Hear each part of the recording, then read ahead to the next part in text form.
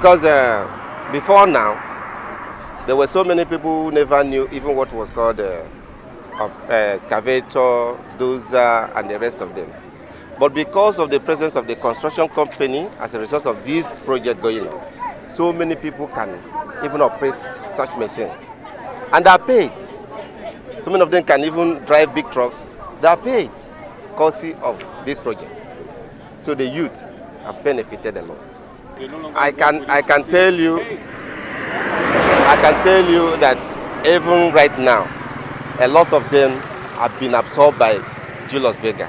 That's a neighboring construction company here, trained by the CCEC, courtesy of this project, and elsewhere. They are now employable.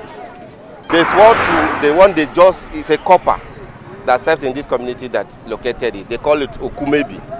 The state government is aware through the Ministry of Culture and Tourism, but yet undeveloped. We have beach, what we call Egbara Beach. Some festive period like the Easter, Christmas, people go there and enjoy it, but it's undeveloped. But with this route, and probably if the federal government can extend the gesture, I think that would be very good. And then we have a lot of interest. Even the community with the road now. At least that's given a fundamental accessibility to such locations. So before then, it wasn't thought that, okay, maybe because of the government that was on ground. I thank God for the present government of Dr. Goodluck Ebele Jonathan. So I think the credit should go to him because it is on his administration that all these things were realizable. Of course, at the doorpost of an average Akboha person. They brought it to the doorpost. Yes, the transformation agenda. We are experiencing it. My thank you, or even the thank you put together, may not be enough to express our joy. We are going to give you more than good. Gates, the resident engineer here has been doing a wonderful job.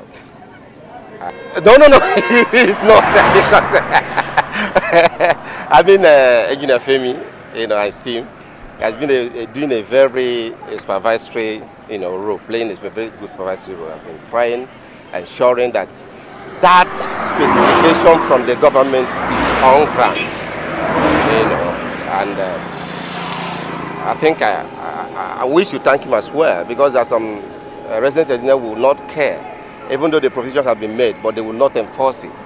But he's trying to enforce it. Even though at a point he brings some quarrel, but he wouldn't mind because he's doing what the community wants. He's doing his His job. job. And he's satisfying his exactly. So we are equally grateful to him and his team. We have 6 number bridges of different lengths on this road that we are. This road is very, very important, particularly to community because it passes through a lot of community here. It passed through a lot of community and their major occupation is farming. This will open up these communities and they will be able to transfer their produce from the farm to the nearest urban center. So this road is very, very germane to the economic activities of this area. Thank you very much. Is the road completed or is ongoing? The road presently, as we can see, is about 70% completion. Right now, we have about 20 kilometer wearing course already. We have the other part that is about another 13 kilometer all to binder, and we have work ongoing on the earthwork on the remaining parts from 39 chains 39 to chains 45 kilometer presently, which is making about 6 kilometer. That is where we are doing earthwork presently. All other ones have been covered all to binder course. And we have we have 6 number bridges, as I've said before.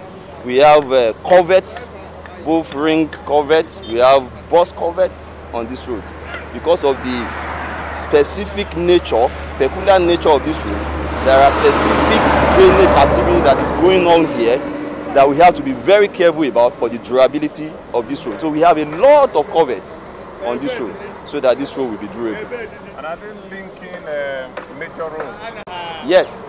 This one, if you go to the other end, that is chains 44 kilometer, is joining the express Enugu, Port Harcourt Enugu express.